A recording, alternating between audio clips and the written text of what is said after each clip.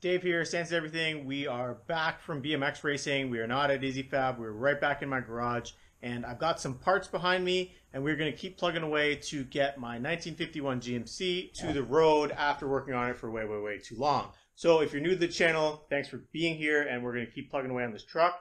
And I've got some parts that have arrived to help get this thing on the road. So box number one, pretty self-explanatory. This is exactly what it says it is. It's a premium remanufactured steering gear. This is, my friends at IssyFab got this for me, hence all of the stickers. This is actually a ZQ8 box, which means it will have less turns lock to lock than the current box that's in the truck.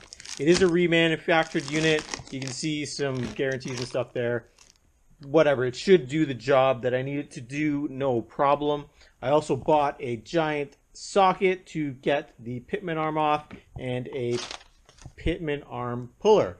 So that'll be self-explanatory. We're definitely going to be tackling that in this video. Let's close up this box and see what is in this Rock Auto box.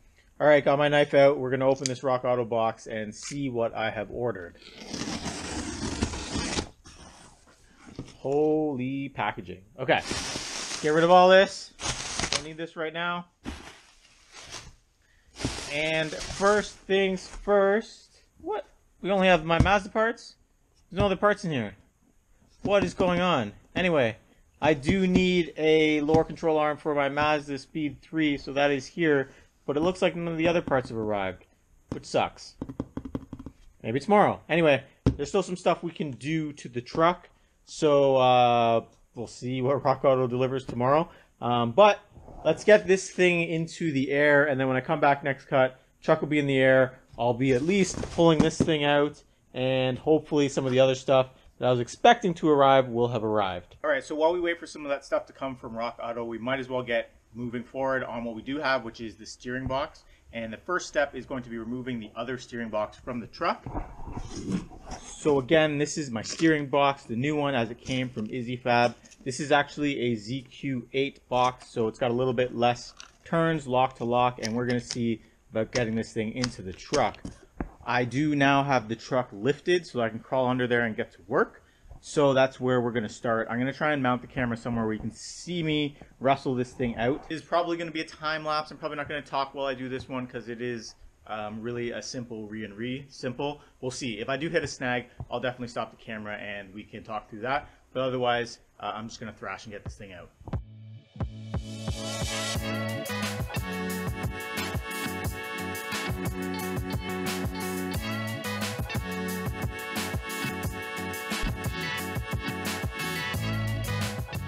Alright, we've got the steering box out, and I don't know how much time lapse I'm going to have because it's actually way more annoying than I thought it was. You basically have to take the entire steering apart. But while I did have the steering apart, I noticed I have some binding from one of my driver's side ball joints, so I'm going to take a look at that as well, see what's going on there. But for now, let's get a few things transferred over to the steering box before we put it back in. The most obvious things that need to be transferred are this pitman arm, which is going to be fun, and these two fittings. So I'm going to put the steering boxes the same way. Actually, they are the same way now. So I'm going to just transfer over the two fittings that I need and then work on the pitman arm. I got a pitman arm puller for that, so that should be fun. Never used one of those before. But anyway, let's get after it.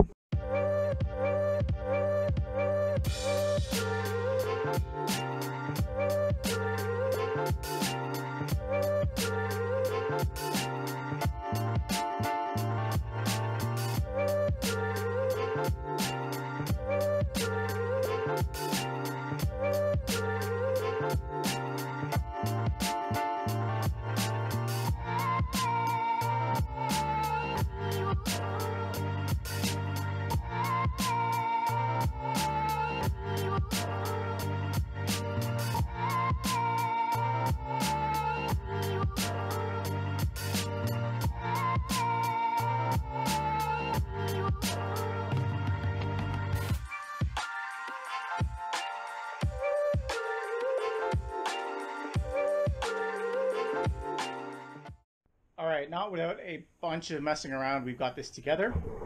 So the pitman arm is on now and the two fittings are on. I am going to slide this into the truck now, and then I got to go pick up my son from school. I'm not going to be able to button up the rest of it, but we'll come back and do that later. I am happy, it's just a little thing, that this is black versus being raw, because I did actually paint this one for all the good that that did with it being blown out. But anyway, let's put this in the truck, and then we will come back later and get everything buttoned up. Oh, and I did kind of fix that one side that was a little bit stiff. Just had to back off one of the ball joints a little bit, lube it up a little bit, and then retorque it down. So anyway, let's get this back in the truck. All right, guys, it's another day. I do have the power steering box in the truck now, and today I am going to finish putting my front end back together because I've got a really big angle kit on the truck right now. So you can see there's nothing holding this now. I had to take everything off to get the box out. So today we're just going to put this back together. Hopefully it goes back together smoothly and we don't have to worry about any issues. I will put the camera somewhere reasonable for you to watch me work, maybe this angle or so. We'll bang everything back together and then we'll move on to the next step.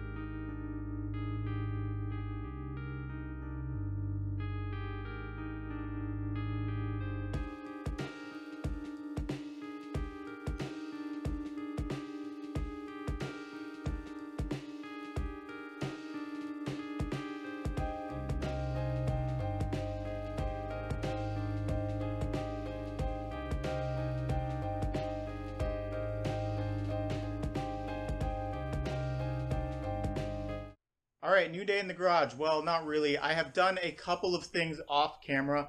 I unfortunately had some SD card problems and lost a little bit of footage, but don't worry, it was just me crawling under the truck doing a bolt check, which sucked. But I've done a bolt check and everything under the truck is torqued now, so I know that when I do take it down the road, I don't have to worry about something being loose and causing me problems.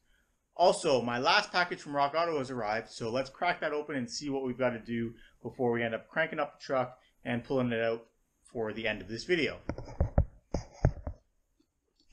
Alright, so there's a couple of things in this Rock Auto box that we need immediately. Actually, really only one thing we need immediately, and then something we will need in the future after we do a bit of shakedown and I go for an actual I go for a tune on a dyno versus a remote tune, which is what I'm going to be doing. But we'll get to that shortly. Let me just crack open this box here and show you what I needed. So we have a bunch of spark plugs, which is perfect because I think I got 2 sets of plugs in there, NGK, V-Powers. That's what was recommended to me. But the thing we need immediately is this genuine GM map sensor. The sensor that is on the back of my intake right now is wrong.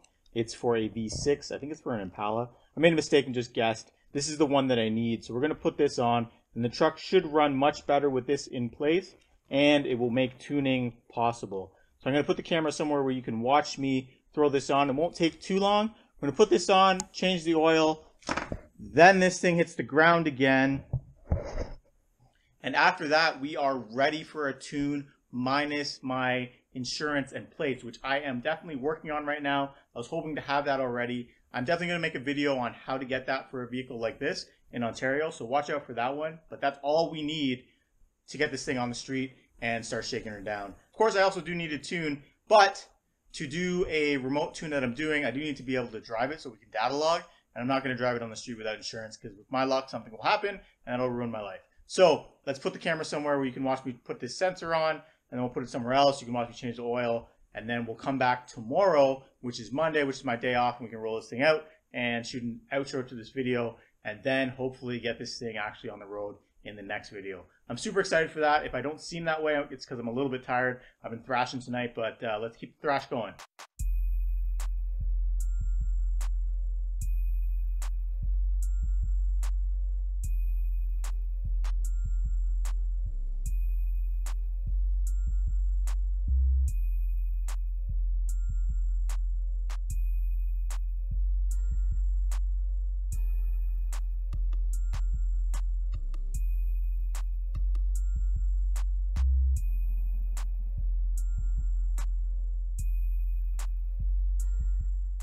the new map sensor is in.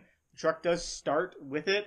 It seems to stumble now when I give it gas with that sensor. So that's a bit of a thing. I might not actually be able to drive it right now. That is the correct sensor for the truck for later for tuning. So, you know, fingers crossed, all that will sort itself out.